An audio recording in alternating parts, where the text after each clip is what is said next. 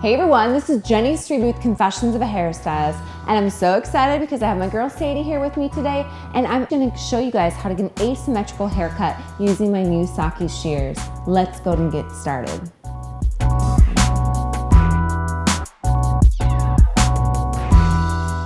Alright, so I'm going to actually do some dry cutting on her. Now her hair is fairly straight, but if you guys are working with a little bit wavy hair, I certainly recommend if you did it when it's damp. So what we're going to do is create our first cut in our first section.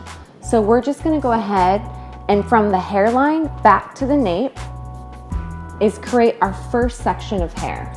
So we're going to over direct all of this hair up because we want to keep all of the perimeter length there. So we're going to go ahead and over direct it all up. And then we're going to make our first cut from here to there. So we're just cutting a small amount off. So we made our first cut. So now we're going to go ahead and take another section here.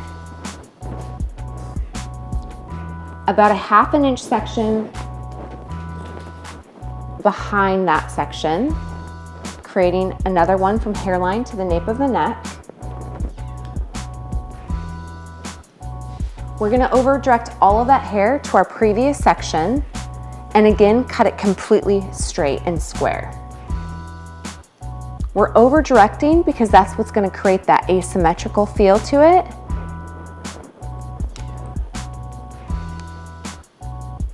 Taking section by section, pulling it up, and then cutting it completely square.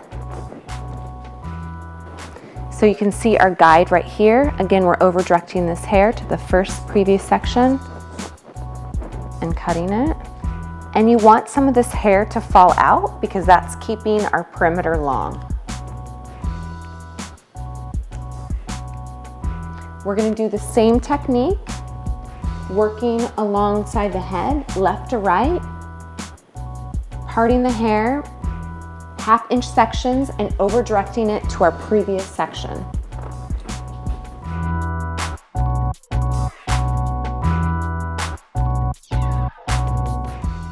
So again, we're just moving alongside the head shape.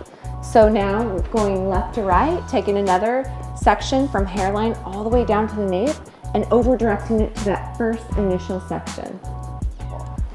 So now we're just going to go ahead and continue taking the same sections, about ½ inch to ¾ inch, and over directing it to that first initial section. Over directing it up and cutting it square. So at this point, we're just going to go ahead and over direct all of the hair to that first initial section, doing it in sections here.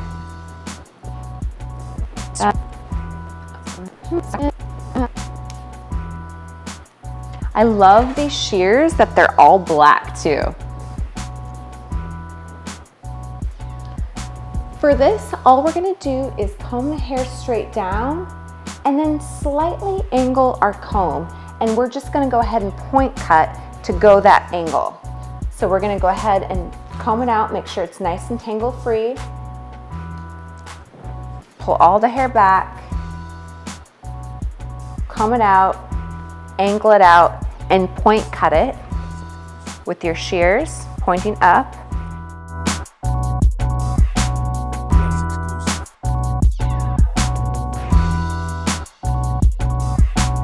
Now I'm going to go ahead and deep point cut the whole perimeter.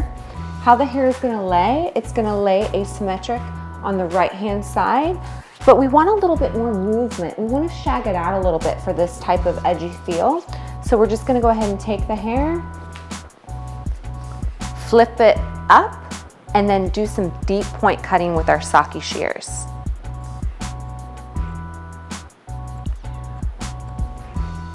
Comb it out. You can see that that gave it a little bit of softness, and then continue to do that on our perimeter.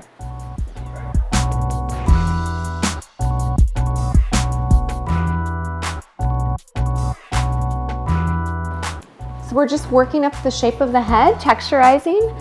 And why it's good to do this and deep point cut is because it's going to give her hair a lot of seamless layers. It's going to give it a softer kind of feel to it, and then it's going to help thin it out as well because Sadie has pretty thick hair.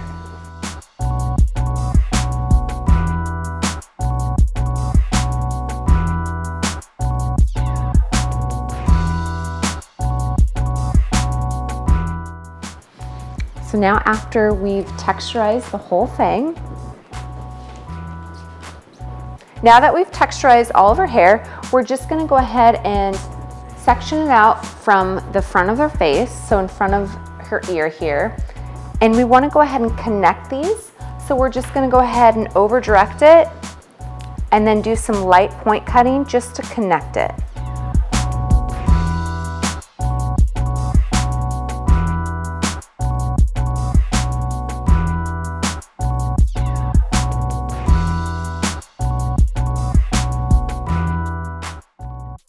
So I'm gonna actually take quite large sections when doing this. I wanna create just a little bit of bend and kind of a rock and roll kind of feel.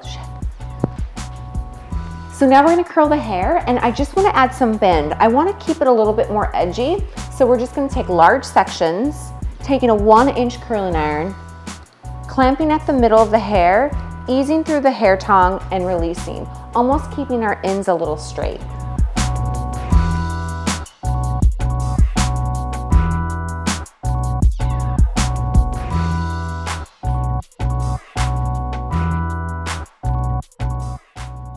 Now that we've curled all of her hair, I'm just gonna lightly brush it out with my fingers. You guys can see all those fun new layers we created. I'm gonna take some Shine Spray by Kenra and then just kind of spray and lightly kind of brush it out with my fingers. This is gonna give a lot of definition to the hair.